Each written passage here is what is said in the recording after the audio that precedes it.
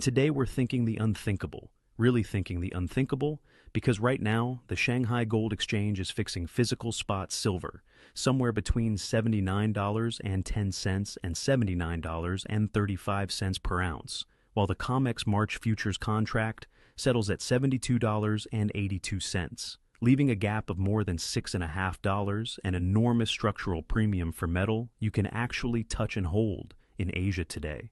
A spread that isn't shrinking, that isn't being arbitraged away in any meaningful way, and that seems perfectly content to sit there day after day, quietly insisting that the old rules no longer fully apply. Thinking the unthinkable means asking whether the long-standing agreement we've all lived with for decades, that the silver price is whatever COMEX in New York decides it is on any given day, a clean, orderly figure that flashes across terminals worldwide so that everyone from jewelers in India to fabricators in Europe to investors in small towns across America simply accepts it as the truth, the central reference point that everything else is supposed to orbit around, might finally be starting to feel less like an unbreakable fact and more like a habit that is slowly, almost imperceptibly, losing its grip on reality. When a difference that large between the paper price in New York and the physical reality in Shanghai not only appears but refuses to disappear, are we still looking at nothing more than a temporary backwardation,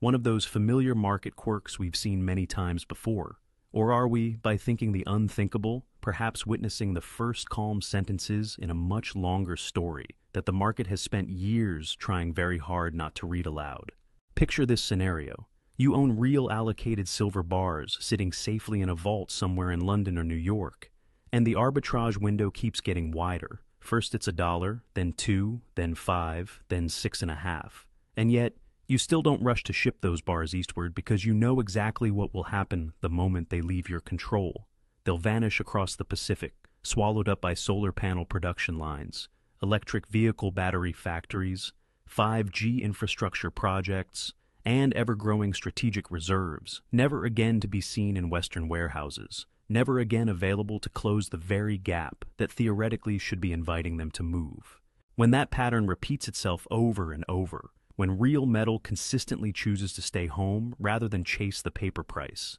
thinking the unthinkable forces us to wonder how long a price that lives mostly on computer screens and balance sheets can continue to claim it's the one that truly matters, especially when the biggest consumers on the planet seem increasingly indifferent to what that screen happens to be saying. This isn't the same as the loud emotional squeezes we saw back in 2020 or 2021, when retail enthusiasm and social media energy created temporary chaos that eventually burned itself out.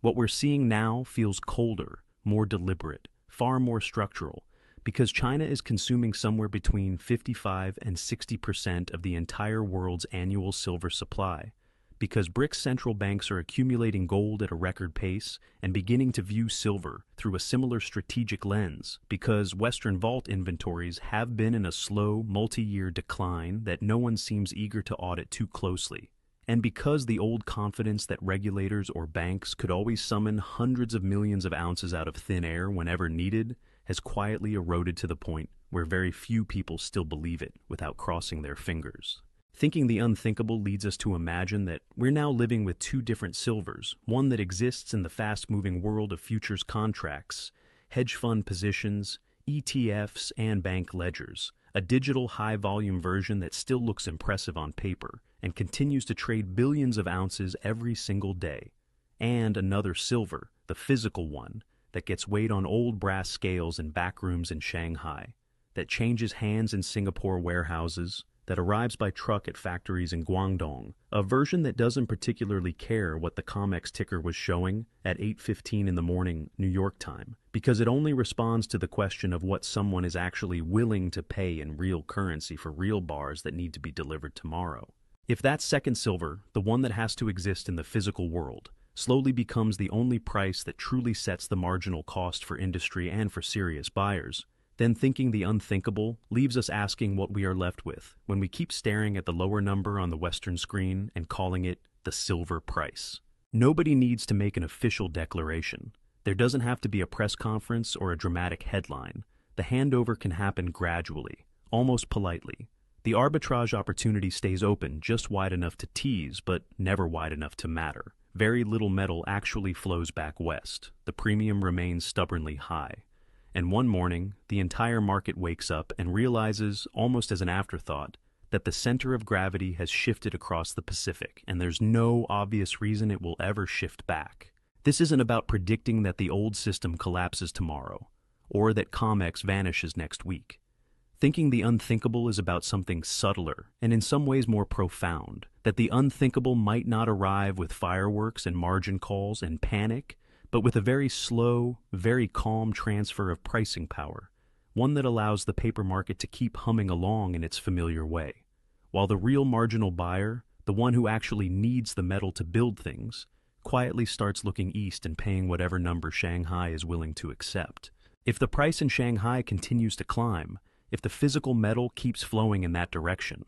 if the gap never really closes and instead becomes the new normal, how long will we go on, pretending that the lower, more comfortable number is still the one that defines the value of silver in the real world? Maybe the answer is already changing, not with a bang, not with chaos, but with the simple, relentless math of who consumes the stuff, who hoards it, and who ultimately decides what they're willing to pay when the bars are stacked on the table in front of them. The pages are turning, they're turning eastward,